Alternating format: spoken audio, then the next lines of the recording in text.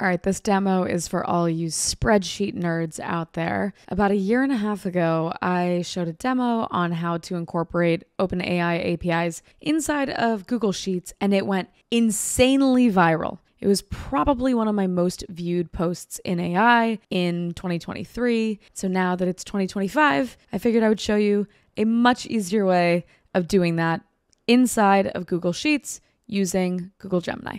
Okay, so we've got a spreadsheet, and this is going to be a very easy example, but we have a spreadsheet about art pieces that I'm putting together, and we have color of the art piece, height of the art piece in inches, and a description of the art piece. Obviously, I'm an incredible artist. Now, inside of Google Workspace, as long as you allow it in your workspace, you just type in equals, which is how you would call any function, right? Like subtotal, substitute, whatever. But instead of using some product or something, you are instead going to do equals AI. Equals AI. Couldn't be any easier. Equals AI. And then if you open the parentheses, you're going to have two different arguments for variables that you can put in. The first is the literal instructions that you're giving it, i.e. the prompt. And the second is the range. Now, I'm going to show you what I think works actually better than that. But if I say like, write me an Instagram caption to advertise this art piece, okay, and then I give it the range of these three columns, you would assume that it can look at that range. What I have found, and then once you hit enter, you do have to highlight it because it doesn't run it on its own. Once you highlight it, click this generate and insert. If you're dealing with 150 rows or something, always start with just the first row. You need to see if it works. You need to see if it behaves the way that you're expecting prior to expanding it to 150 queries. Okay, so check out this rainbow turtle with 6 legs. So it wrote it. It was very, very boring. One of the most boring things. So write me an Instagram caption to advertise this art piece. Use extremely flowery language. Make it romantic sounding and drop in at least one Shakespeare reference. Okay. So because now I hit enter and it slashed it in blue, that means that, hey, this caption that we're showing here, this is actually out of date. Do you want us to regenerate and insert? Sure. So I hit generate, insert, behold, a cerulean, da-da-da-da-da. So that worked. I have now ran this a couple times, and sometimes the range selection doesn't work. And so I want to show you a slightly different way of doing it. But again, we're going to say refresh and insert. It's going to expand it to the next two. Now, it's showing behold all three times. Fine. It does sound pretty different across the board. If music be the food of love, play on. Love that. Pretty sure it's 12th Night. Okay, so we can also do like translation equals AI. And then I say, translate this into Spanish. And then I can just select the previous caption that was already generated with AI. I do that same generate and insert. Again, I'm only testing it on one. And then I go, great, Tortuga, that means turtle in Spanish. Perfect. I expand it to the next two rows, refresh, insert.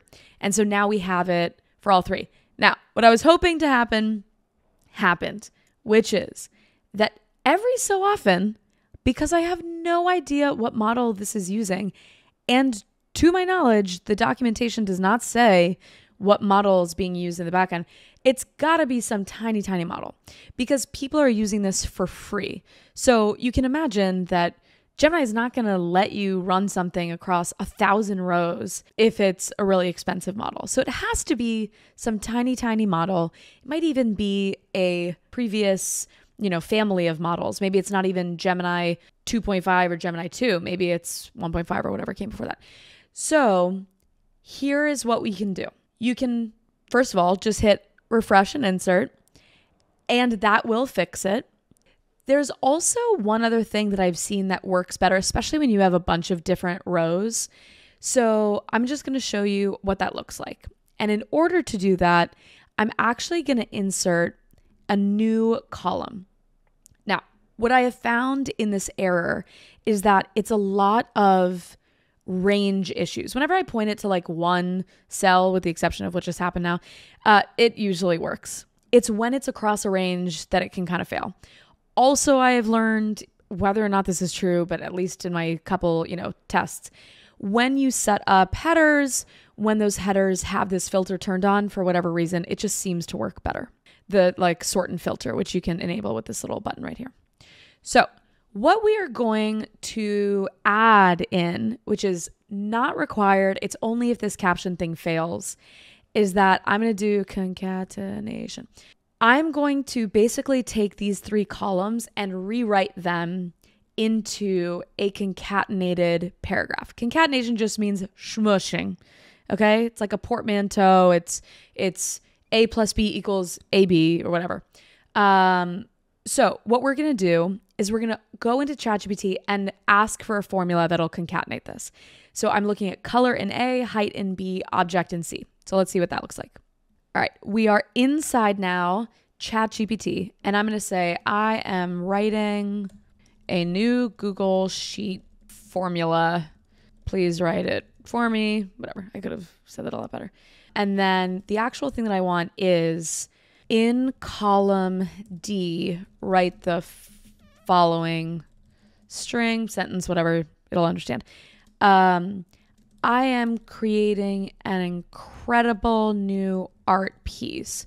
The color of this art piece is A2, because A1 was the title. So the color of this art piece is A2.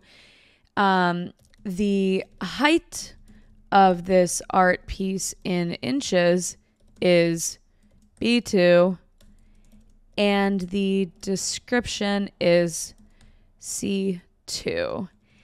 It is my best work yet. Okay. I hit enter. It is going to give me this like text join thing that would have been incredibly annoying to write. This, like the simpler version of concatenation, this is what I would have used if I had written it on my own. So I'm actually going to use this second one. So I copied it. We're going to go back here. I'm going to paste it in to this, and you can see it's using A2 as a variable, and it is using the info in A2 to complete it. So if I were to wrap this, you can see that it's pulling in the 109, the rainbow with 6 legs. It's my best work yet. If I then extend it to all others, and because it's not AI, it'll just automatically do it. I don't have to hit generate and insert. It'll fill that out. Then I can now go in to future columns that I want to set up. Why is this not wrapping? There we go. To future columns that I want to set up. And I can now point it at this column instead of highlighting the range. So let's just hide these 2 for now because we've already shown what that looks like. And instead, I'm going to use a new AI caption equals AI. Super, super easy. And then I'm going to say, convert this description into a robot sounding description. I am sending an email as if I am a robot. You should be inspired by the Terminator. You speak exactly how you think the Terminator would speak. Be as creative as possible. And I'm going to add, you do not have to be concise. The reason I'm doing this, again, in my testing to be concise, is that whatever model this is, because I believe that it is this small, crazy, lightweight, maybe an older model, the system prompt for it, I think, says something like, be really short so that it uses fewer tokens so that it is cheaper for Google. it's a theory. But instead of pointing it to a range, I'm just going to point it to a cell. I'm going to point it at D2. And again, I'm going to hit enter. It's going to do that blue thing. I'm going to say generate and insert. And hopefully it is awesome and Terminator-y. And sure, I guess that's how a robot would speak. If I am really emotional and having a bad day, you must sound like this. And it goes blue again. We regenerate and insert. It didn't really sound any different. So it's not the best model. Go out of your way on tone. Be as long as possible. Let's just see if we can get anything better. Okay, way better. Even though it just kind of loops on itself, which is actually terrible. Let's see. Okay, the description. Okay, at least we got something with like 6 appendages. I can say be as creative as possible. You don't have to be concise, but be sure not to repeat yourself and don't mention the art stats more than once. And let's see how we do. Great. I could then say, turn this into an email, whatever. I'm going to extend this here. Boom. And then I just want to show one other. See, look. Of emotion. I'm creating this new art piece. This one got lame. So let's regenerate this one. Did I hit it? No. See, it's just like, it's not perfect. AI is not perfect. And for whatever reason, this just doesn't feel like giving me any more oomph. Okay. So we're just going to hide this one. What I want to show one more is that what a lot of people are using this for is like summarizing reviews, right? Or like classification or sentiment analysis or whatever. So as you can see, this is an animal, a turtle. This is a chair. This is a lightning rod. Is this an animal? We're just going to see if we can set up a little classification thing. And we're going to go equals AI. If this is an animal, please insert the word animal into this column. If this is not an animal, oh my God, how many times do I write the word email? If this is not an animal, insert the word no. Great. If we then point it at the object, the hope, and we're going to close the parentheses, the hope is that it gets the word animal and it writes the word animal.